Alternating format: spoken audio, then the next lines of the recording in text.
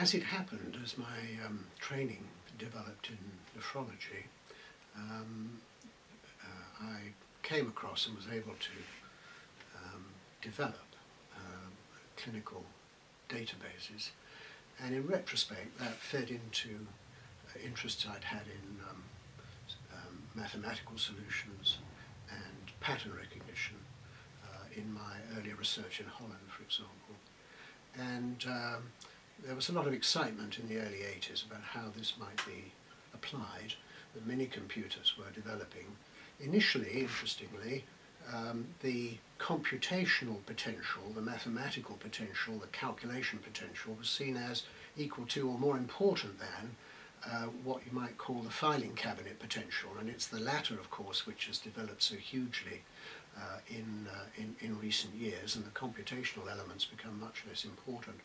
But both of them were attractive. The computational element because it allowed the calculation of dialysis dose, which to that time had not been possible on a routine basis. That was KT over V.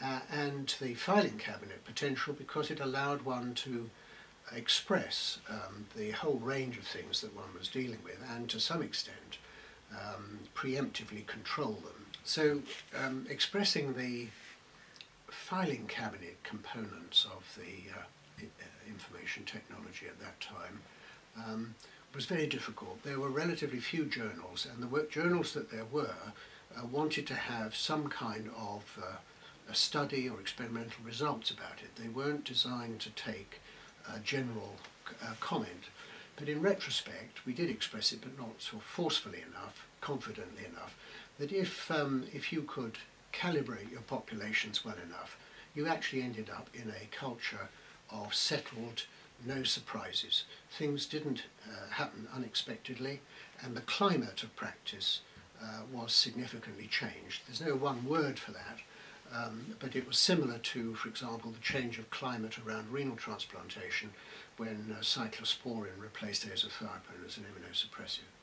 So it turned an incoherent, unpredictable scenario into something that was much more stable.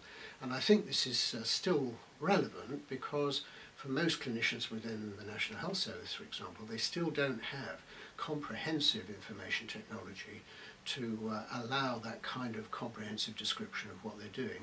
And I think a way into it is to express this lack of surprise. This is notwithstanding the fact that some people's practice is entirely about surprises, and that they love dealing with the uncertainty of clinical practice, and also the fact that it's not particularly helpful for teaching where students enjoy change and drama, for example.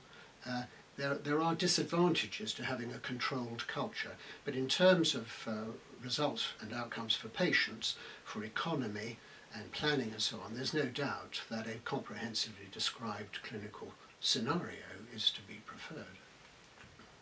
I'd observed looking back that actually I've always had a rather similar series of quite discrete preoccupations when I look back at letters and publications, with a kind of pattern recognition mathematical element somewhere, and some kind of synthetic rather than analytic preference.